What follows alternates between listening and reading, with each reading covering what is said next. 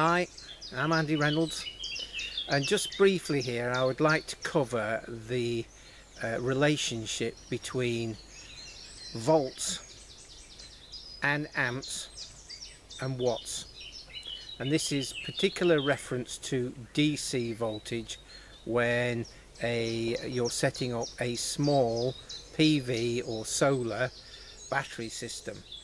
So let's go into the workshop and we'll just do a few experiments.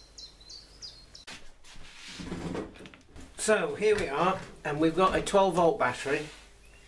Now the thing to know there is that 12 volt batteries, it's a nominal 12 volts and it can vary, so it's not a precise thing.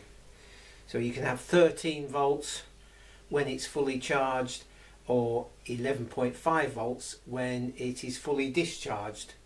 So don't take 12 volts as a precise number. Okay, so what I'd like to say is, first of all, you have a thing called an ohms wheel. Yeah, and hopefully, and this will be in the course details and on the website. So we have volts. This is a 12 volt battery. You put two of these together, one after the other, and they add up. So that will be 24 volts. So volts is the pressure of the electricity. Mains electricity in the UK is 240 volts. So there's a lot more pressure. Okay. Then the other side of that is the amount of electricity that a particular item, for instance, here's an indicator bulb from a car, that will draw an amount of electricity, and that amount is called the amps, or it's often referred to as current, but it's measured in amps. Okay, that's for any split second. So then, most people are aware of electricity calibration, as it were, or description. They refer to it in watts. Okay, so therefore there will be a 2 kilowatt electric kettle. That's 2000 watts. There will be a 5 watt LED light. Okay, so watts is a combination of volts and amps. So therefore we're going to do an experiment to show this is a 21 watt bulb, and we're going to be running it from a 12 volt battery. So I'm just going to set up the circuit and then we can do the test. Hopefully this will make things clear. Okay, hopefully you can see these meters. There's the bulb. We'll just put it to one side slightly so it doesn't blind us all.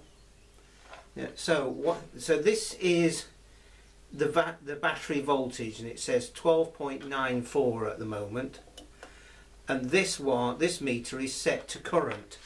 So I think we'll just zoom in a bit.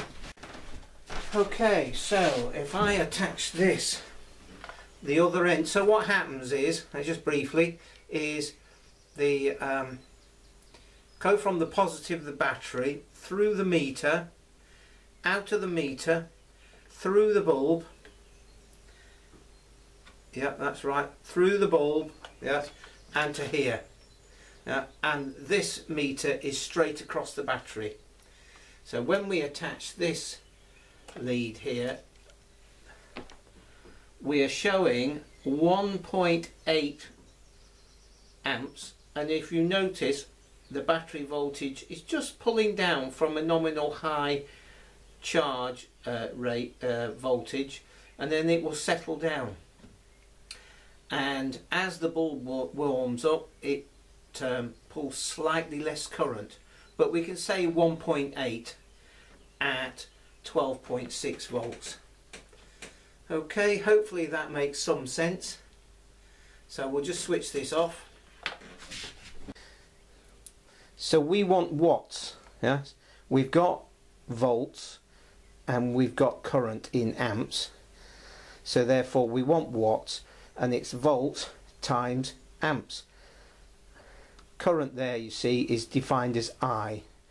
Don't know why, but there you go. So what was it?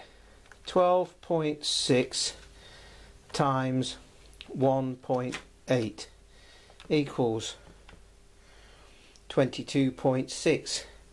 Well, it's a nominal 21 watt bulb, and we calculated it as 22.6 at that voltage.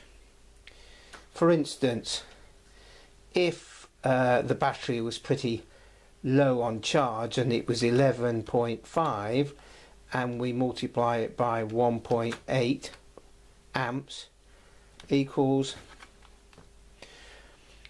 20.7. So you see there's a relationship between all this lot. So if we remember that volts is the pressure, current measured in amps is the amount of flow of electricity at any one point, and a combination of these two gives you watts, which is a quantifiable way of measuring the amount of power used.